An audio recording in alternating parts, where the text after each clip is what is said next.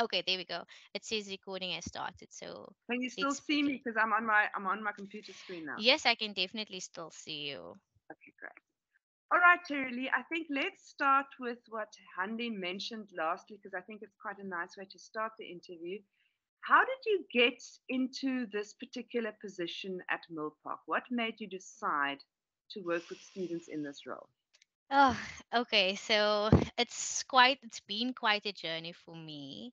And I really have to go back a little bit in terms of just my experience at university, because it wasn't the greatest experience. I never really had clear direction or felt that I received support from anyone. I was one of the first people in my family to attend university, so of course that meant kind of figuring things out on my own, with a lot of uncertainty, as I navigated my experience. I just wasn't sure of what I wanted to do and where I was headed. And before getting the job at Milpark, I'd say I went through like this life changing experience with COVID and everything. But this experience was where I was able to truly find myself and become confident in who I am.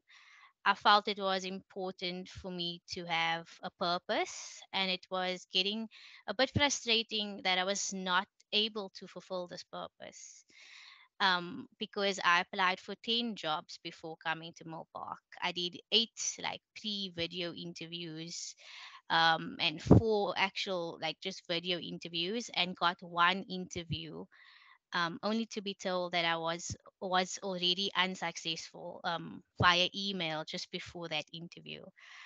I was almost ready to just give up on my purpose. Like I even started planning my online business. It's still in the pipeline, but I wanted to take a whole different direction.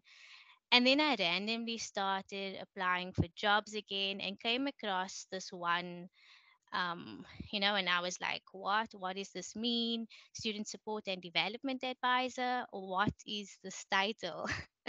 But then I met with Michael McInerney, who interviewed me. He's my manager, and with the heads of school. And I was like, okay, I'm just going to say whatever I feel like saying in this interview. And I'm just going to be myself. What's the worst that can happen?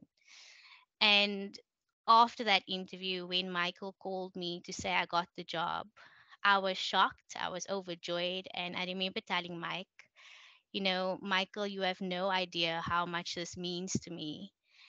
Um, and, in a way, it kind of, um, it's solely where I was always meant to be in my mind, with passionate people working toward the same end goal, which is just fulfilling our purpose in the world, to empower others, to better themselves, and to be the best at what they do and in their field. Thanks, Terry. Can I ask you a bit more about, were you planning to be in education, in this sort of educational psychological space when you graduated?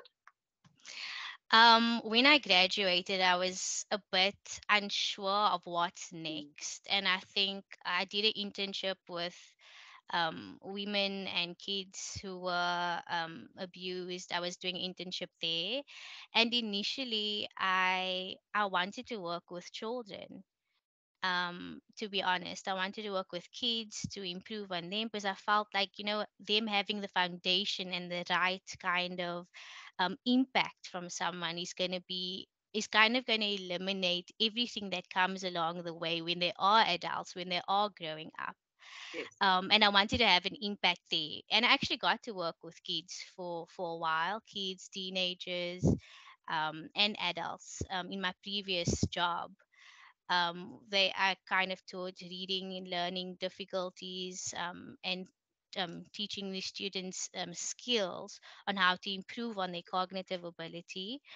But it is also centered around like self improvement and personal development. So, yeah, and I think from what I've previously experienced with the kids, it kind of filtered into this space with students, like um, how we kind of want to positively impact their ability to be successful, to empower them, not only from the academic perspective, but from like self and personal development as well. Excellent. Can I ask, when did you start at Milpark in your current role? So I started in February 2022. So that was just over a year ago. Maybe before we get to the questions that I sent you as well, how has the job, how has it been for you since February to now? It's just over a year. Has the job been what you thought it would be? And if it hasn't, how is it slightly different? And yeah, every day, like everyone asks me, how's your job? How's it going? And I'm like, I love my job. Like that's always my response because I couldn't have kind of asked for anything better. Every day I get to fulfill and live out my purpose, which is to empower others to have an impact on the individual and the community in a positive way. So I love what I do. It definitely ticks every box for me. Just being able to interact with students on a daily basis. I almost like to tell. I think last year, I being the first year, it's almost as though I journeyed with the students along their journey, especially those just starting out because they start in February and I started in February Mm. alongside them. So you feel excited and you feel as though you want to do everything and put your all into the job. And similarly with the students, they want to put all into their studies and they're so passionate. And as you go along, you're feeling overwhelmed, exactly like the students were feeling. They were feeling overwhelmed by everything that they had to like look at. And then as we progressed, it starts slowing down and you start feeling, okay, what's next? You find your rhythm. Sometimes you feel a bit burnt out, but essentially you keep on pushing, you keep on doing what you have to do to achieve your goal, and to fulfill your purpose. And I actually ask the students or remind students of, what is your purpose for doing this? Why are you here? It's important to have clear direction. And the way to do that is to be clear on your reason for doing this degree, for tackling this challenge, because it is challenging, for many of them, especially those that are working or are new to the space completely. So latching onto their purpose is so important for when we feel slightly demotivated, for when we feel like giving up. Going back and reaffirming why we are here, is always really important and something that gets us through, that's gotten me through to until this point. Right, thank you. Can I ask the structure of your job? Um, are you talking to students from the word go? Are they all sort of, what should I say, sort of not required, but maybe encouraged to check in with you? Or is it only when they're in trouble? How exactly does it work?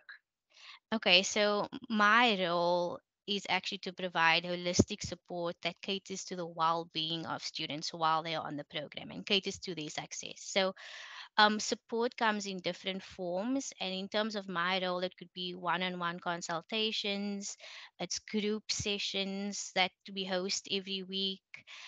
It's like live sessions that I would host on specific topics after they write an assessment. Students are not required to like attend these. They're not, there's no, it's voluntary basically, so it's not compulsory for them to set up a consult or anything. It is encouraged though. And I mean, I do Mm. a whole orientation session on just support and the type of support that they might need on the program. I give them kind of insight into um, the requirements of the program and what the demands would be for them, having to sacrifice time somewhere else. And it requires a lot of time from them, but essentially students are able to decide whether or not the type of support we offer is going to fit into their learning journey. Mm, okay. I'm going to Do you go want me to back to the elaborate? question. Sorry. Do you want me No, to I'm going to elaborate on go. the support? No, no. I think that's fine. I do know quite a bit about the Okay. support that you do. So let's go to some of Handi's questions. What do you find are the most common issues that students struggle with? Um, it's okay. Most common issues. Is it I like think that there are most common issues, or is it really very specific to everybody? there are commonalities that I have found in each student, and things like their mindset, maintaining a positive mindset comes to the fore quite often. That's usually the outcome of all these little common issues that they might come across, and the common Mm, issues could be like past failure, which leads to self-doubt. It could be difficulty with time management and planning, which stems from just not being able to organize or manage everything. And it all is rooted or stems from their mindset or approach. mm, It could be setting boundaries at work, but there's fear of that because they need to prove themselves or to be part of the team, and they don't want to show weakness. And that again stems from your mindset. um, Letting go of perfection is something that these students battle with because they need to be organized. They are in a field where there's certain steps that you need to take in order to achieve something. So they grapple with that quite often, and most commonly it's all has to do with their mindset and mm, experiences that they haven't experienced before, and now finding ways of managing or coping with experiences that they haven't experienced before.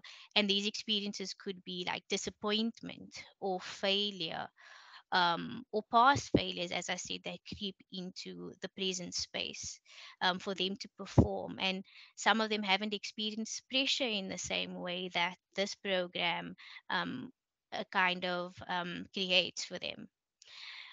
So mindset is something that always comes to the fore. It's always something, and the way in which I kind of go about assisting students in dealing with that is actually just asking them probing questions about why do they feel this way, where do they think it's coming from, and providing them with the ability to reflect, I think, is important because it's something that we don't often do. It's something that I find students don't often get to do. They don't do as much reflection in terms of themselves as well and where they are at. And I always say, or encourage them to reflect so that they can do kind of like a check in with themselves on a weekly basis, like where are they at, how are they managing, are they coping with the study so far, or do they need to seek some support from us? Thanks. I'm just writing that down. Just explain to me, like in layman's terms, as if I'm a student myself, why would the fact that I failed before actually keep me from being able to properly focus and study now for my next test? Because surely, I Mm, mean, this is what happened in the past. I mean, why would that affect me in future? mm. Okay, I'll try to explain it as best as I can, Yes. because each person's or individual's experience is slightly different. But the commonality is that what happened to us in the past is often not addressed. It's often avoided. Mm. The emotion is something that triggers the way in which we think. It triggers. It can contribute to how we physically are able to move forward and approach what we're doing in the present. So essentially it's almost like you haven't dealt with the past, so you keep on living in the past or functioning in the place of the experience that you previously had. So students often come into the present space, and because they are overwhelmed and and under pressure, those emotions are unearthed again. Those emotions that they did not address come to the fore and essentially affect how they function and approach their studies in the present moment. So, yeah. And how do this very interesting because what do you do then? I mean, when you find these emotions from the past coming into your present. What do you do to deal with them? It's different for each student, but essentially, the first step I would always encourage students to do is to start with a reflection, like actually address what the past looked like. Address the past first, and this could be through journaling, or just, and I encourage them to actually write it down, because when you write something down, it's almost as though you are releasing these thoughts, these emotions physically. Your brain is Mm. connected to that physical hand, and you can actually release these emotions essentially. So I encourage them to kind of journal, write down what that past experience was like, what they believe to be true about that experience for them. you know what Yes. was in their control in terms of their circumstances, and what was out of their control. And by asking these questions and digging into the past, they start to kind of start the process of letting go. And then we would perhaps have a follow-up consult, and students come back and they say, wow, I didn't realize this about myself. I didn't realize that this is what was holding me back. Or they kind of, it kind of gives them perspective, having reflected on what that past experience was like. And then, because they have this awareness of what it was like, they are able to decide what actions or steps they want to take, to improve, or what they want to bring into the current space. Excellent. Can I ask you, does it ever happen that, say, you have a few sessions with a student, you talk through issues from the past, they say to you, oh, this is fantastic, I now know exactly what I need to do, I'm focused, I've dealt with everything, I know, and then, say, 2, 3 months later, suddenly you hear from them again and they say, oh, I failed a test and actually it's all fallen apart for me and I don't know what to do. So they've almost regressed in a way. Does that Yeah. sometimes happen that you can think you're actually, your mindset is right, but then something happens to just upset it again? Hmm. That happens more often than I hope for, but Yeah, it is common. It's something that you can't almost change, because sometimes the beliefs that we have about ourselves is so deeply rooted in who we are. It stems from perhaps experiences like from childhood, or experiences yeah, at school. Like, they're so deeply ingrained that it's hard to change them. And what we're trying to do is not change them completely, but to create an awareness of what triggers those beliefs for us, and how best to manage those triggers essentially. So, yeah. although I give students the tips or the strategy, it's up to them to be consistent in that, to form good habits surrounding that, and to be aware that it's not always going to be this way, that it's something that needs to constantly be being worked on, um, throughout the process and beyond. It's something that, if they are aware of it, if they can actively choose correct actions to improve on their mindset, eventually it becomes natural, it becomes easier. So it's all about exercising that ability and practicing that consistently. It's almost like, just like we need exercise physically, we also need exercise mentally. Exactly that. Yeah. Um, I want to ask you about a lot of the Milpark students and students in South Africa generally, let's just be clear about that, come from disadvantaged backgrounds. I've done quite a lot of research for various Milpark articles about how students that come from more difficult surroundings, shall I say, where there is more social injustice, where there's poverty, where there is gangsterism, where there are all kinds of problems, they come to a university setting already with dealing with more than many other students Mm, from more privileged communities. Have to deal with more, and this causes them more emotional stress and pressure, and it makes it even harder, I think, to succeed then, because you have to work and you have to study and you have all these other extra issues.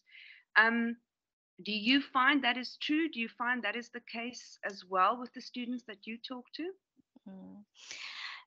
I'm gonna say again that each student is Yes, unique, because I think it really depends on the individual and their circumstances. It yes, depends on the individual's drive and motivation, and the ability to persevere despite their circumstances. So yeah, I can't say that it's completely true. I think those students who come from disadvantaged backgrounds are not aware of what those that come from a privileged background experience. yeah. So the experience also, although the circumstances are totally different, it really depends on how the individual views the ability to be successful, and again stems from the approach and mindset in terms of how they view this program and what they want to achieve. Let me ask you in a different way. I mean, and we can use it or not use it as we will. But do you think students from privileged backgrounds and communities have more support? And I'm talking specifically about a psychological, a parental, a peer, a family support than perhaps students from more underprivileged societies? Not necessarily. Necessarily. Okay. Not Yeah. necessarily, to be honest. Like I haven't had exposure to a student who felt fully supported. The support might look different. The Mm, access to support might be different. But I can't necessarily say that okay. students from privileged and underprivileged receive different forms of support. Let me ask you another question, which is also slightly related to this, though. Do you think some students need more support than others? I do. I do feel that there are certain groups of students, if we want to group them, that might require additional support. Yeah. Um, and I don't like to stereotype or put No, them I into kind understand. of Yes. groups and things like that. But there are students who have experienced perhaps, like as you mentioned, trauma, or have experienced perhaps failure too many times. That they are just a bit lost, that they are a bit uncertain of what the future holds, and they are almost in a sense kind of consumed or getting into the emotion of everything, instead of you know the actions and that they need to take in order to improve on themselves. So a group of students who have perhaps failed numerous times, I think might require more support than a student just coming into the program, having not experienced it before, in a sense. I must say, because I've spoken to a lot of Milpark students as well about their journeys and their experiences, I have been able to sort of form quite an interesting portrait of students because without naming names, and we want to not, reveal anyone's identity, obviously, um, some students have experienced extraordinary obstacles, but they are able to somehow succeed in spite of them. And you wonder to yourself if that is character then, or if why would some students just kind of be able to do it without almost needing that much extra support, and then others don't. So, what my question I think is, I don't know if you have an opinion about this idea of so called character, or if it is something that you work on constantly, if it's something that you can just be born with, that you just have this incredible drive to succeed and nobody will ever tell you that you can't, and you just power on like a machine, whereas someone else might maybe just always be very susceptible and sensitive to criticism, whether it's Mm. from themselves or somebody else. I don't know. What do you have an opinion on that? So I do this live session after one of, I think, test one. It's called the growth mindset and the power of not yet, coined by a counseling psychologist, Carol Dweck. And Okay. she speaks about these two mindsets, being a fixed mindset, and a growth mindset. And a growth mindset, um, idea of the growth mindset is that intelligence can be developed. Your intelligence can be developed, and on the opposite end of that fixed mindset, your intelligence is static, it cannot be developed, right? So Yes. I think from when I do that session, I mean, students have this realization like, wow, they're leaning into a fixed mindset or into a growth mindset. So it creates an awareness for them of what mindset they lean into. Fixed mindset people are often, they don't do well with criticism. When they are presented with a challenge, they hardly put in effort and they give up easily. Whereas students or people with a growth mindset tend to lean into effort, they lean into the challenge, and they know that although it is something that is challenging for them, they can do it, and it's just part of the learning process essentially. So I think what's important though is that having a self awareness of like maybe these mindsets, um, or just in general having a self awareness is really important as to where you are headed in terms of direction. So a lot of the students who perhaps lean into a fixed mindset, once they have that awareness of what is going on in their mind, what they're thinking about, who they are, who they think they are, what they believe to be true about themselves. Once they have an awareness of that, it kind of allows them to take corrective action or actions that are positive and that lead them on a path of achieving this growth mindset.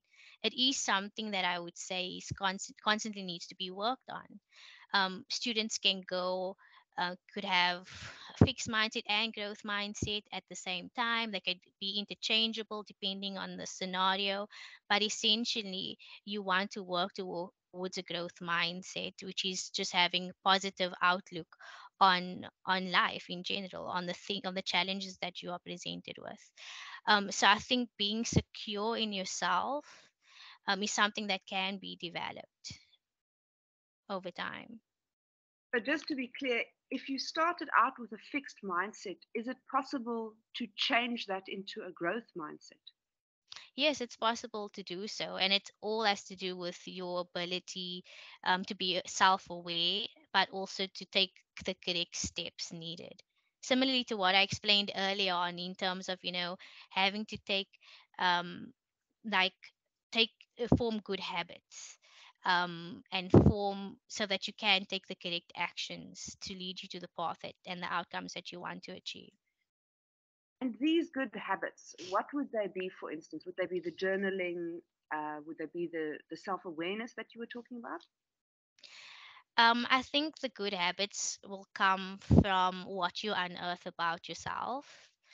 Um, and good habits could be something as simple as exercising when you felt that you can't exercise, or it's you're not good at something, and you leaning into something that you felt you're not good at.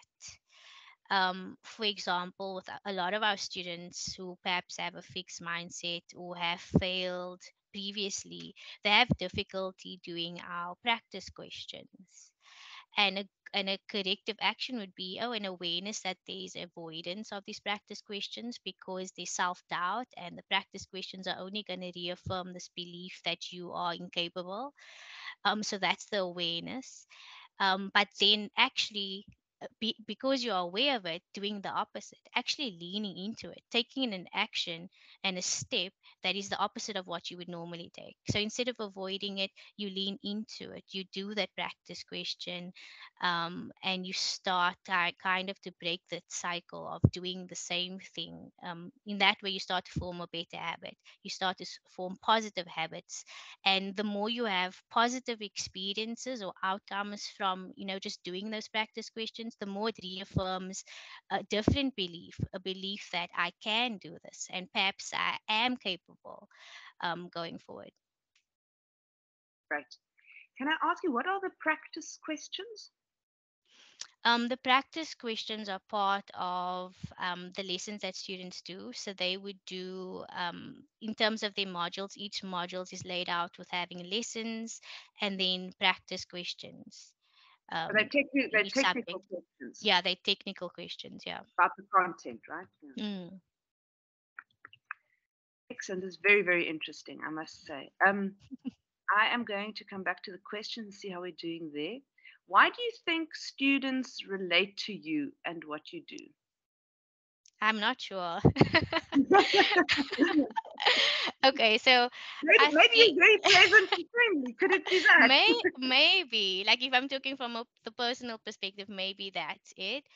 But if we're talking about perhaps support, firstly, I think that everyone seeks support. They would like to know that it's an option. They like to know that it's there. So having support up front and center allows them a choice as to whether or not they when they need it, they can reach out. Um, they can connect. Like everyone, as I said, wants to feel supported in some way. I think why students might resonate with me is perhaps because I act or can be viewed as almost a bridge between the student body and the institution. I have certain insights from a wealth of students that I've interacted with that I can pass on to other students when I engage with them. um, and students kind of seek comfort in that. They kind of like to know that they like to be reassured. That's what I Yes. mean. Yeah. And like to know that they are on the right track. So yeah. The next question that we have here is about the successes you've had with students and why they were successes. I think we have touched on that, but maybe if you have some Mm. additional thoughts about that. So I'm not sure. Like that. Let me rephrase the question. What would you see as a successful interaction with a student? Okay. So I've had many interactions with students over the past year where they come to me and they're obviously down and out when they come to me. They are really low, in a low mood. They don't believe in themselves and they're seeking some sort of guidance. And I think what I provide is a sense of hope, that they can do this, right? So students have come to me from that perspective, and through our conversation, what I really enjoy seeing, and when I see the growth, is when they start actually pinpointing things that have caused them to go off track a little bit. They start to identify it for themselves, and eventually they come back and you see the growth in them. You see a different perspective. Like I had students who used to consult with me on a one-on-one, and I suggested, why don't you join our group, like drop-in sessions, we call it, that we have every week. And eventually the student joined the sessions, and you could just hear by the way the students spoke that they were lighter, that they were enlightened, that there was growth taking place. And I think for me, that would, when there's growth taking place, both academically, but also most importantly, like on a personal level, I think you see the change in that student. It comes to the fore in the way they speak, in the way they assist others, and um, like contribute to the community of students. That is wonderful. No, that's lovely to hear. Can I ask you around self belief? How important is self belief, believing in yourself? To me personally, or in general? I think both. Yeah, I think both. um, I think it. I think believing in yourself is important because you reaffirm your confidence, you reaffirm your ability to be bold and take on a challenge. Um, and it almost allows you to progress. It might be what motivates you or keeps you grounded. So having a good, like, self belief or confidence in your abilities is really vital for you to be, I would say, successful in anything that you want to achieve. And for students, do you think it's possible to be successful if you don't really believe in yourself? I do feel so, but at some point, as I mentioned previously, like if you have good experiences, enough good experiences, it eventually allows you to develop a self belief. Mm. Is bad self belief the same thing as insecurity?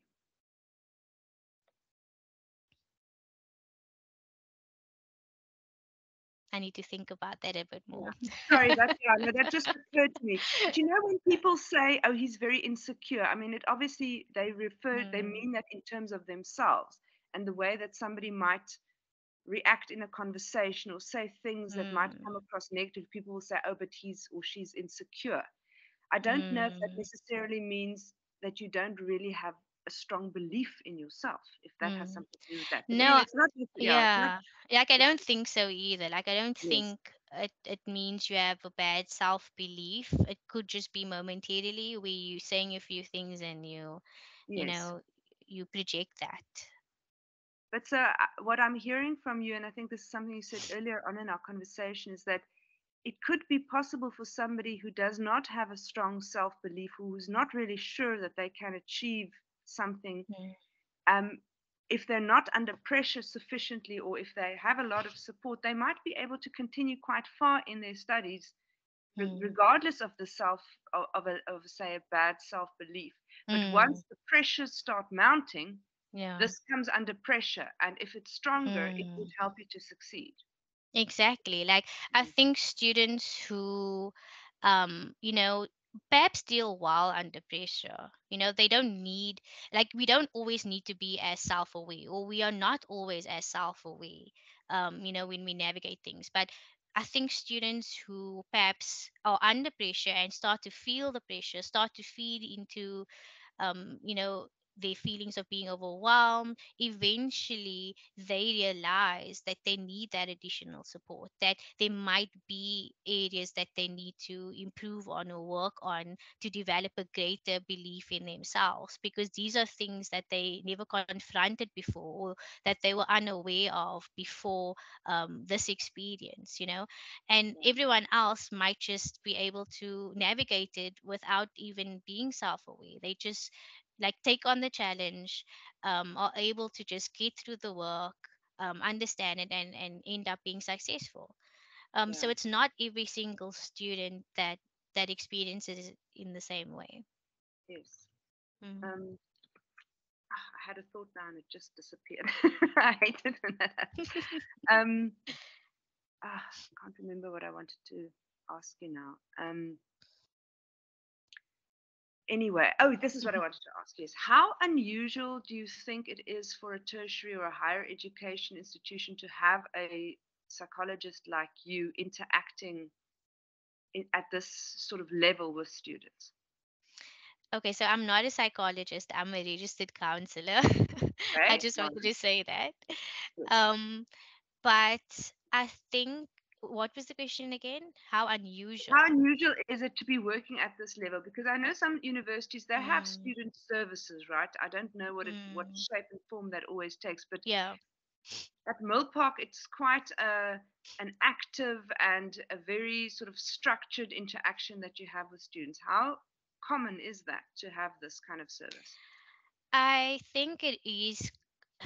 I don't know how common it is to per se, but I do know that there is support structures at universities, where there are psychologists that students can lean into. Like I think it was perhaps when it was my third year or fourth year studying at the university, I actually realized that there is a student like support body that caters to students, but there's not much awareness of that, or Mm. um, yeah, like we don't make enough noise about it for students to actually go and take up that opportunities. I'm not sure if it's because we are online institution, and it appears to be more prevalent and more visible. Um, but I think I haven't almost engaged with an institution or viewed an institution where there is this level of support. I Yes. think it also stems from like the institution and its values in itself, like they wanting to care for the students on a different level. And I think we've recognized that support is necessary for success on our program, especially. So I would say it is perhaps unusual in this space, specifically perhaps to PGDA, where there is this form of support available to our students. Um, and would you say that from the Milpark management, you did say that now, but I just want you to sort of expand a little bit more about it, that it's quite an important uh, part of the program for them, the student support, the psychological support, that the counseling support that they get.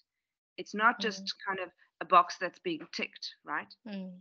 Yeah, like it's definitely not a box that's being ticked. It's something that they are passionate about. They realize that it's something that is needed, and they really are. I don't want to speak on their behalf specifically, but I do know that they are passionate about fulfilling this space in terms of psychotherapy and just support for our students, and perhaps expanding on that a little bit more. I want to ask you, I remembered now what I wanted to ask you just now. How difficult is it for students to ask for help? it it really depends on the nature of the Mm, student. And I yeah. think in society itself, I think if we look at South Africa, or just the type of people, um, I think a lot of us are hardworking people. We want to do things independently. We want to be able to achieve things. We're good at executing things and tackling things, and I think that plays a factor as to why we often find it challenging to stop and Mm, ask for help, to stop and ask, for assistance when we are not coping. That's something that um, students do grapple with in this space, because they always feel as though they need to do it perhaps on their own. Or I think at times when you are dealing with um, academics, for example, it could also be, or the lecturers, it can also appear quite intimidating to our students. So usually the first point of call is myself. They come to me to seek some support and some guidance. So it's hard for them to ask for support, but I think it's becoming a bit more prominent. Like when one student comes to me, it's almost as though they start telling other students, and mm, eventually there's this community around, or this awareness in the community that, hey, this is the support that's on offer. This is a place you can come where they actually genuinely provide you with care and guidance and want you to better yourself. Um, and what I've also experienced actually is that students eventually, when they come to, like, for example, me, or they come to a drop in session, or when they've experienced the support from our lecturers and our staff, eventually it trickles down into the student community. And you start to see students actually supporting one another on the various platforms in the yeah. sessions. And it takes a life of its own eventually, where the values or passion or purpose that we as the institution hold starts filtering into our student community. And for me, that's just amazing. That's when you're on the right track. Just writing that down. That is wonderful. That's really lovely. I must say, Mm. I have found that a lot when I speak to students and I ask them what advice would they have, for students still doing the program. They Yeah, say, make use of the resources, make use of the yeah. support service. It's there to help you. And they would say that they discovered it too late, or they took too long, or they Mm, waited too long before they did it. true. Yeah. Mm. Okay, Terri-Leigh, I think yeah, we have spoken now for an hour, yes. And Okay. let me get back to my video. Where are you? There you are.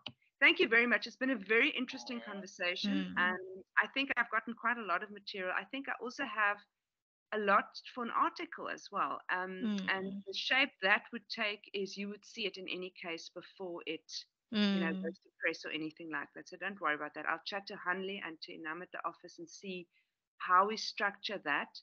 But mm, it would be around sort of like 3 tips or 5 tips, or things you can do to mm. bolster your mental health, I suppose, while studying, something Okay. like that, and then it would Okay. be based on what we were talking about, because you had quite specific things to say as well, and how they work, which is nice, because sometimes Mm, when we say, you know have more positive thoughts. People don't really know what that means. But you Means, gave me yeah. quite clear sort of in terms of your structure and the students, what works. And I think that's very, Mm, that's thank you awesome. very much. Should Yeah. I stop the recording quickly? Yes, Yeah. please. Yeah. Yeah.